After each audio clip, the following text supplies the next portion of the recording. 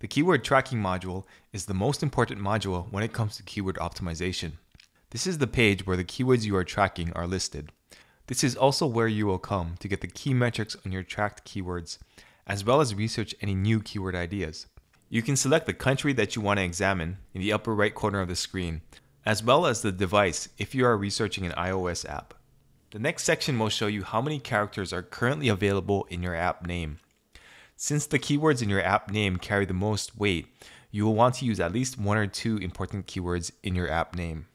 You will also be able to see when the app was last updated, and you can import your current keyword list by clicking on the Get All Keywords from App Store link.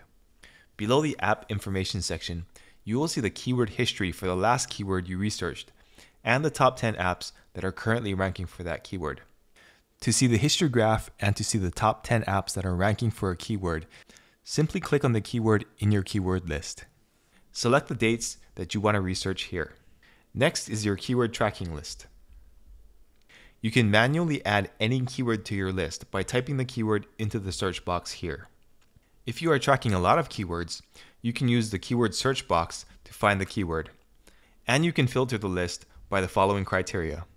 Use the export button to download the list as a CSV file. For each keyword, there is a link to the Search Suggestions module and the Related Keywords module, so you can get more keyword ideas based on this keyword.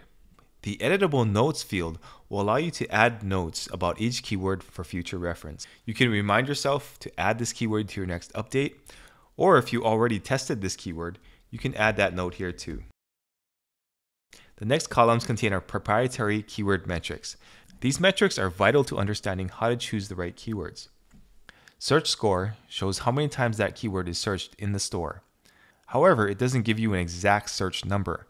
Search scores are scaled from 0 to 100, with 100 being the most searched keyword. If you're interested, as this video is being recorded, Snapchat is the most searched for keyword, which means it has a search score of 100. The next column is the chance score, and the chance score is the likelihood of the current app to rank in the top 10 for that keyword. The way this works is that we check all the apps that are ranking in the top 10 for this keyword. Then our algorithm takes a look at certain key features that show how competitive this keyword is. If the top 10 apps that are ranking for this keyword are stronger than your app, then you won't have a very good chance of ranking. But if they are not as strong as your app, then you will have a pretty good chance of ranking. Before we move on, I just want to mention a quick note about using our metrics to select keywords. Many people who are new to ASO choose keywords based on search score alone. They think that more traffic will mean more downloads, and this is not the case because more traffic also means more competition. Apps that have more downloads and more reviews, among other things, will rank higher than you for these highly searched keywords. Therefore, you need to select keywords that your app has a good chance of ranking in the top 10 for. It is better to rank number 2 for a keyword that gets some traffic than to rank number 450 for a keyword that gets 1 billion searches a day.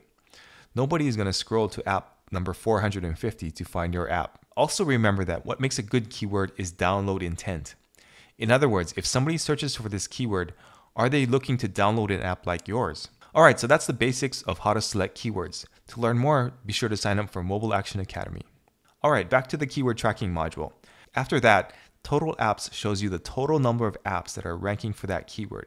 If you are trying to decide between 2 keywords that have a similar search score and chance score, then Total Apps can be the tiebreaker. In that case, the keyword with fewer competing apps will be a better keyword to target. Then the keyword ranking column shows your app's current rank for that keyword. Next, you can customize the color of this keyword so it's easier to recognize later. For example, you could color all of the keywords that you want to test next blue. Finally, if you want to delete a keyword, simply click on the trash icon. The other tabs will also show you search ads data, your competitors' keywords, and organic download estimations by keyword. So that's the keyword tracking module. It is one of the modules that you'll be using the most. So get familiar with it because it is how you will increase your keyword rankings on the app stores.